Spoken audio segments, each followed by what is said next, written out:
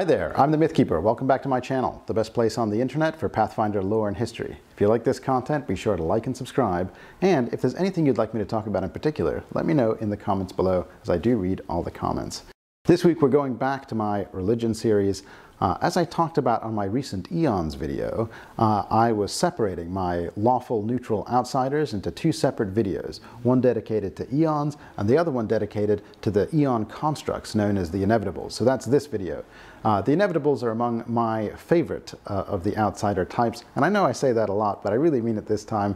The idea of god machines, pretty cool. Something that I really embraced with some of my own characters that maybe I'll talk about at some point. Anyway, I think the Inevitables are really cool. Enjoy. 3 weeks ago, I discussed the Aeons in my religion series. Natives of the astral plane, the Aeons emerged as the balancing force, serving to counterbalance the primal chaos that was represented by the Proteans. If you haven't already watched that video, I recommend you start there, and with the video on the Proteans, both of which are linked below. As part of the struggle against chaos, the Aeons established the city of Axis to be a bastion of order in the young multiverse, and they did so when the forces of chaos were busy fighting among themselves.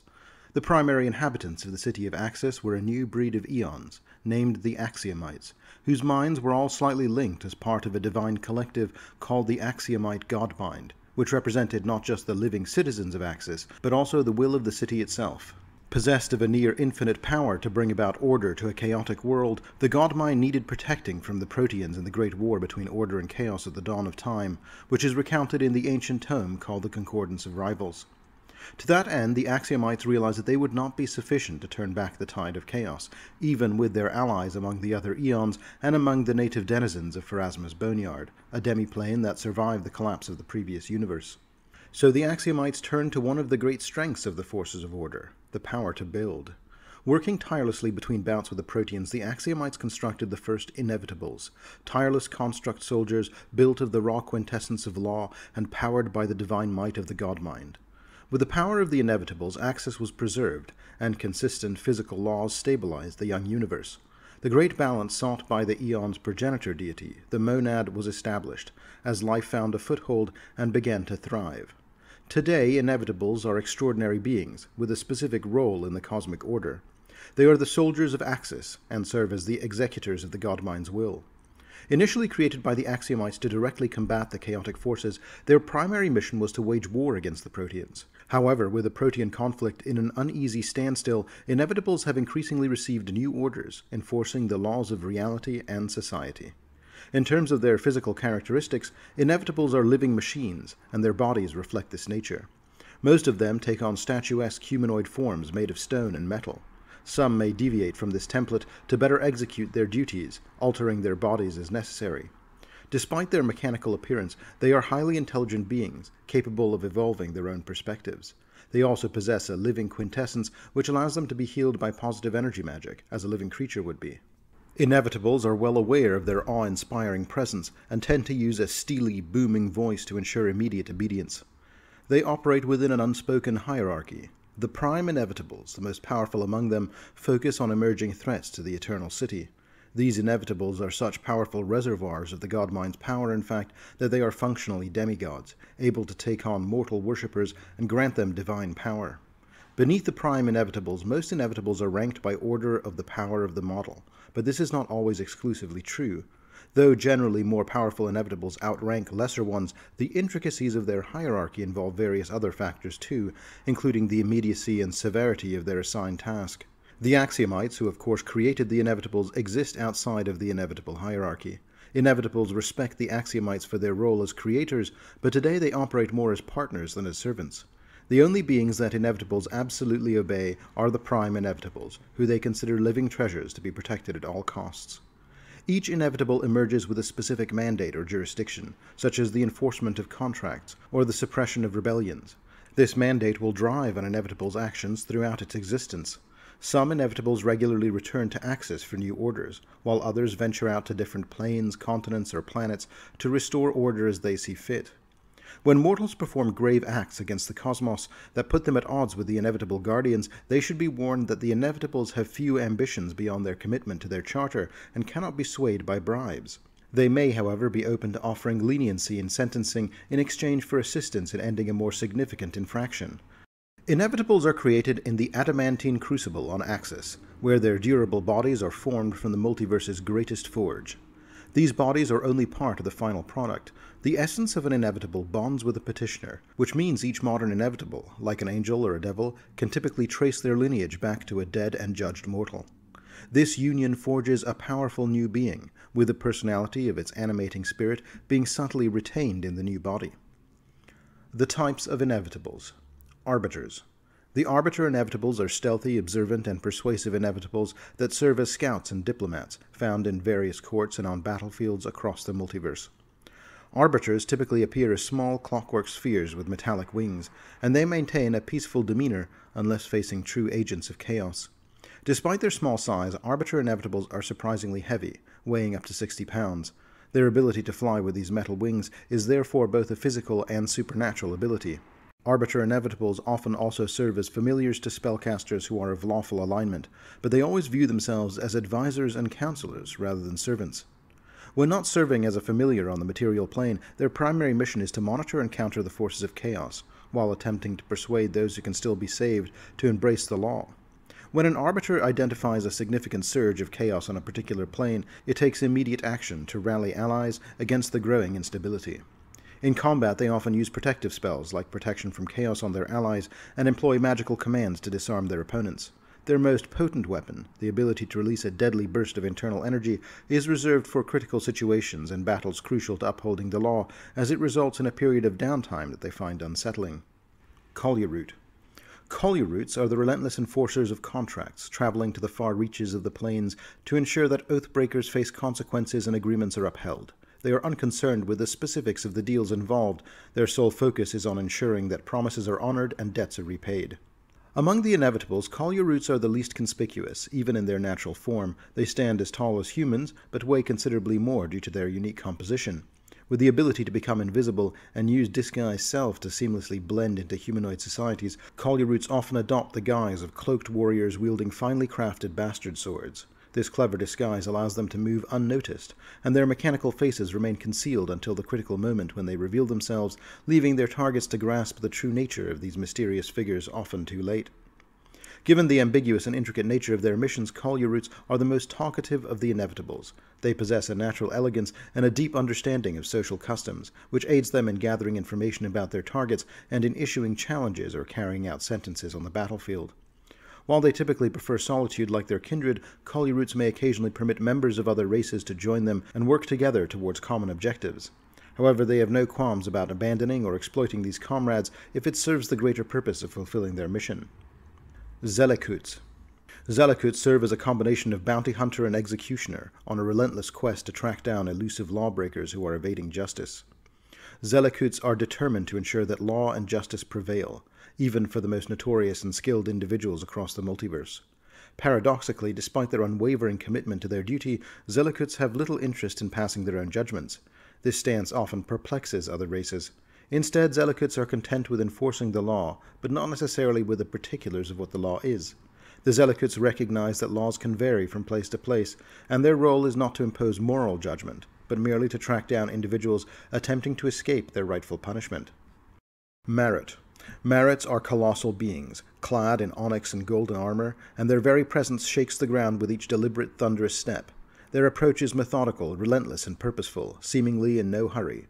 Marits primarily pursue mortal souls who have artificially extended their lifespans beyond the limits feasible for their race. This includes individuals like liches and other powerful magic users who have tampered with the natural order of life and death. They also bring judgment to those who employ extraordinary but unethical means to avoid death, such as a corrupt magistrate who sacrifices an entire starving town to preserve himself, or those who use divination magic to evade their prophesied deaths. While Marits possess the ability to eloquently converse in any language and often gather extensive information from those intimidated by their imposing presence, they rarely engage in conversation or form strategic alliances with mortals. Even on the battlefield, these juggernauts prefer to remain silent, understanding that their targets are well aware of their transgressions and that all mortals harbor secret desires for immortality. Lakshroot. A typical Lakshroot is a formidable construct with 6 arms, appearing to be a fusion of metal and stone. Instead of legs, it possesses a complex orb composed of spinning rings, reminiscent of an orrery, which grants it the power of flight. While it sports massive metal wings additional to this, these primarily serve as flight stabilizers. 4 of the construct's arms are equipped with functional hands, typically carrying an assortment of weapons. Its lower 2 arms hold large flaming spheres, which it employs to generate elemental bolts of energy. Laksharoots are tasked with preserving the separation between different planes of reality. They pay little heed to minor breaches by visitors crossing from one plane to another, or the occasional creation of pocket dimensions. Their concern lies in any attempt to establish a permanent connection between planes, or the invasion of one plane by the inhabitants of another. They frequently find themselves in opposition to powerful outsiders seeking to create beachheads on foreign planes for large-scale invasions. When possible, Laksharoots enforce planar separation by dismantling any devices causing such dangerous rifts, or eliminating any creature intent on intermingling or blending realities. They are indifferent to the reasons behind such infractions, and often deaf to any argument suggesting the benefits of temporary plane connections. While single-minded, Laksharoots are not devoid of reason or incapable of negotiation. On rare occasions, a Laksharoot may agree to temporarily allow a planar link, provided a detailed explanation is given on how this aligns with the Laksharoot's ultimate goals of safeguarding the planes. Even when forming alliances, Laksharoots insist on primary mission objectives before assisting with other tasks. It seeks guarantees from allies to fulfill their commitments once their own objectives are met. The Prime Inevitables. Today, only 4 prime inevitables remain in service, ancient machine gods dating back to the Protean War of staggering power. Each is tasked with the preservation of some powerful cosmic law, and their cosmic purview has grown since the early days of their creation because so many among their number have been destroyed by the forces of chaos. Indeed, although there are only 4 prime inevitables in operation today, once there numbered as many as 10. Let's start with recounting the names of the 6 fallen. Argreth, the Burning Monolith. Once this towering machine god of burning stone was the lord of thermodynamics. He established the physical laws associated with heat and friction, and he helped refine the colossal furnace that would later build the subsequent inevitables. However, Argreth was slain by the Protean lord named Il-Sarish, and today his ruins can be found orbiting Il-Sarish's strange domain, known as the Labyrinth of Light and Loss. Onitath, the Eternal. Comprised of numerous slowly rotating calendar stones, Onitath, the prime inevitable of calendars, eternity, and tradition, once oversaw the passage of time across countless planes. Onitath established the enduring cycle of days and nights that continue in Axis to this day. However, during a surprise attack by Proteans, Onitath was among the initial responders. In a daring move, Onitath seized the Protean lord leading the assault and transported both themselves and the Protean to the dimension of time to protect the Eternal City. Since that day, Onitath has remained missing, and it is believed that in a world outside time, these 2 adversaries continue their ongoing conflict to this day. Aeonhab, the Foundation. The relentless strategies of the Maelstrom strained the forces of Axis, but Aeonhab embodied the principles of adaptation and evolution to adjust to each new Protean tactic and stratagem. This prime inevitable of construction, innovation, and transformation personally devised plans for the fortification of the Eternal City's walls, and led campaigns to crush Protean saboteurs. When Rovagug posed a threat to creation, she created a potent device of pure law to restrain the formidable god. Although her endeavor nearly succeeded, the rough beast ultimately broke free, and annihilated both Aeonhab and her device. The fragments of this device are said to still drift through the astral plane, though none now know how to rebuild it. Gualti, the Joyful March. As petitioners began to appear in Axis, Proteans and demons had already initiated assaults on its outskirts. To muster every available defender, Gualti organized extensive training programs that persist with minimal alterations to this day. Gualti, the prime inevitable of discipline, education, and training, met her end while diverting Rovagug's attention, allowing Aeonhab to attempt to restrain the deity. Gualti is revered even after her death, but her destruction led to a collective amnesia regarding her teaching of something known as the Twamni. Some claim it was a team sport, others a warrior code, and still others some kind of unique weapon. Tarnik, the Shared Voice. Despite being taken off guard by the initial attacks, Axis rallied against the forces of chaos with its own armies. This united force responded with a singular voice, channeled by Tarnik, the new prime inevitable of formations, unity, and volunteers. The counterattack dispersed a horde of demons, due to the unwavering dedication of the Inevitables to their duty and comrades. Ultimately, Tarnik fell in combat as Proteans outmaneuvered his well-organized battle lines, enveloping his forces and dismantling his armored form within sight of the city. Tatopok, the Unsleeping Blade. Every Inevitable lives to serve, acknowledging the possibility of their own demise while upholding order. Tatopok emerged as one of the last prime inevitables, created during a lull in the Chaos Wars to ensure that Axis remained vigilant and never grew compliant. This prime inevitable, representing sacrificed soldiers and vigilance, tirelessly patrolled the city's walls until the Titans rebelled against the gods.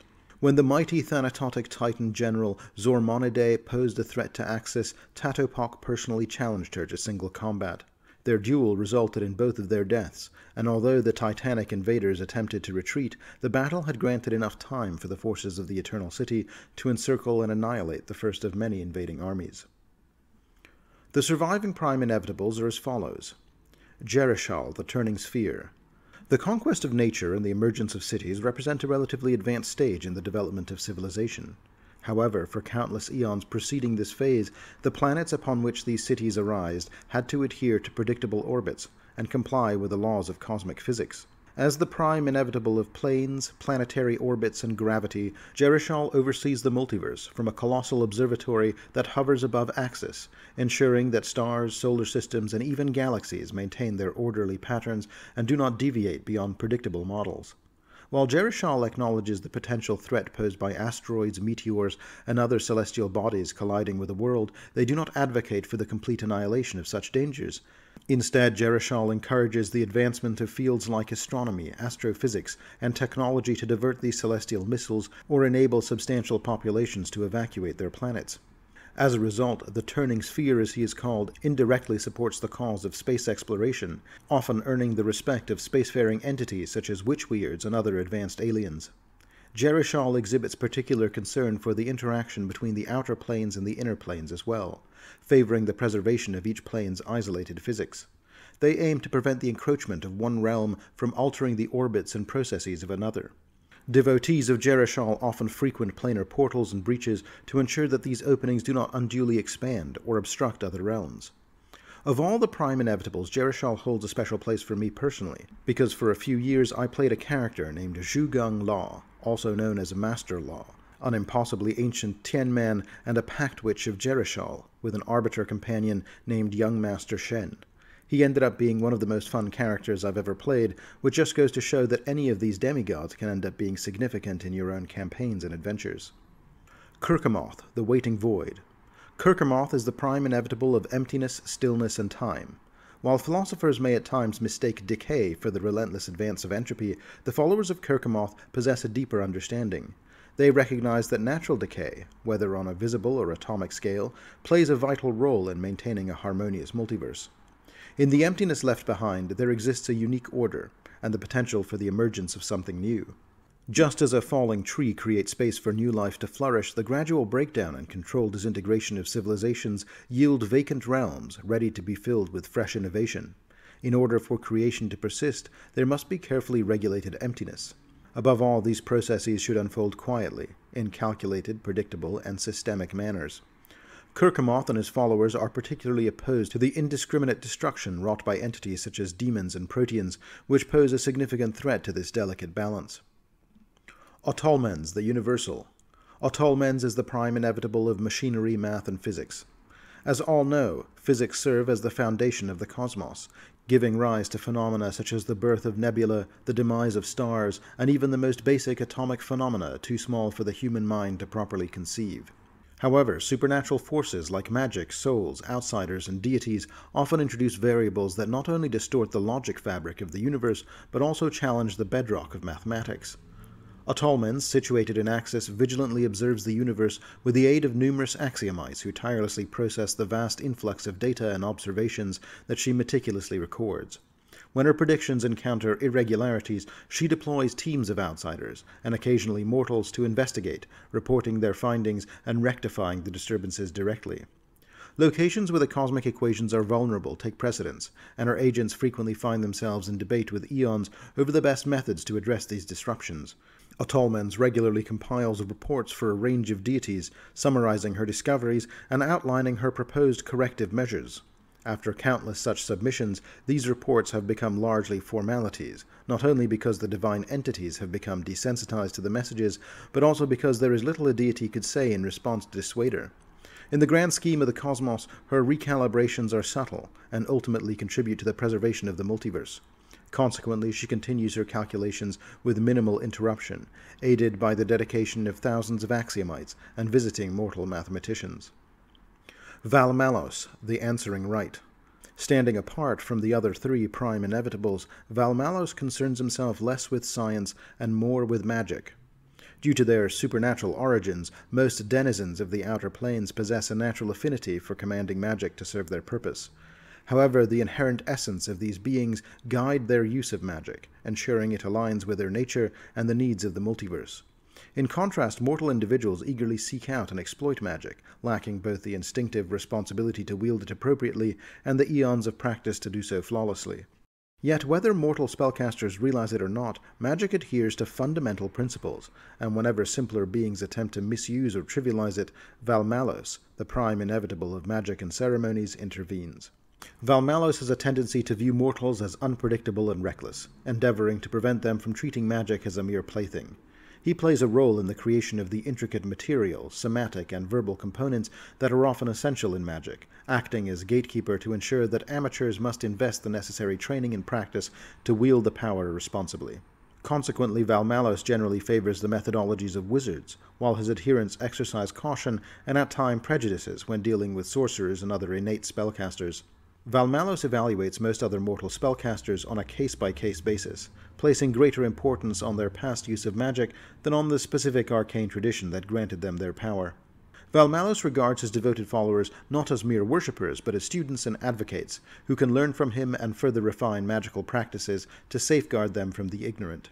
His priests often accept and educate apprentices for more extended periods than necessary, sometimes even tracking down former students at the slightest hint of arcane misconduct.